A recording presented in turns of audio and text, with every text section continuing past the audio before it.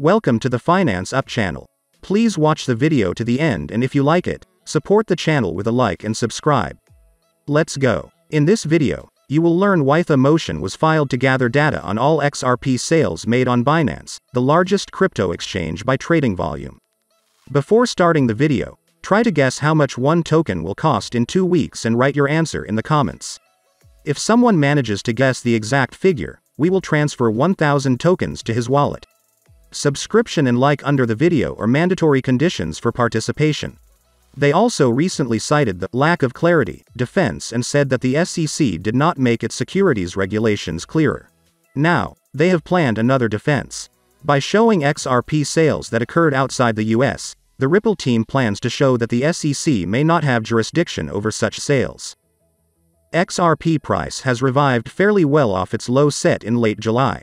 Prices have risen nearly 50% over the past 2 weeks as XRP struggles to break its major resistance zone of 77 cents.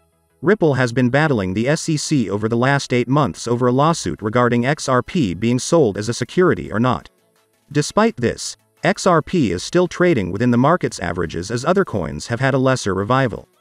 The overall market is flashing signs that some type of bull trend is here after months of downtrending. Over the last 2 weeks, XRP price has formed an ascending channel formation.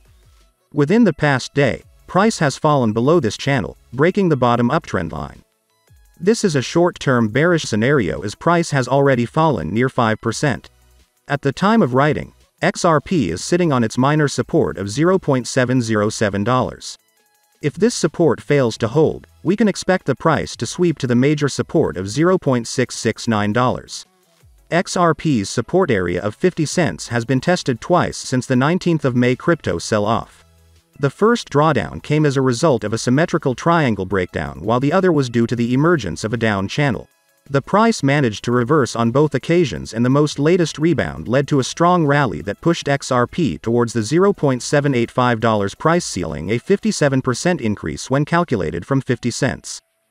However, the 200 SMA, green, played spoiler and stalled XRP's uptrend. This fueled lateral movement on the charts. This was further backed by low volumes and a downtick in buying interest. Court grants motion to obtain XRP documents. The CEO of Ripple has been approved access to Binance documents of XRP transactions.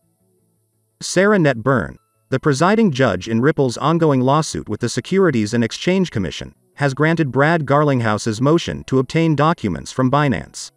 Garlinghouse is one of the defendants in the lawsuit filed by the SEC for an alleged violation of the Securities Act of 1933. Last week, the legal team representing Garlinghouse filed a motion requesting data on XRP sales from Binance, the largest cryptocurrency exchange by trading volume. The motion of request was made as part of the foreign discovery process by Ripple to gather data on all XRP sales made on the exchange. The motion was recently approved, which is not surprising as the SEC did not object to it. The approval has been considered a small win for Ripple in the legal case. The court will now issue a letter of request to the Cayman Islands-based exchange on behalf of Garlinghouse. If Binance heeds to the request, it will provide documents that may be used as evidence in the case.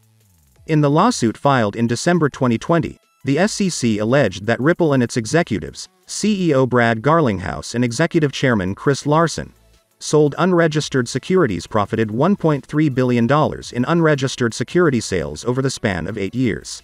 The allegation has been refuted by Ripple's legal team.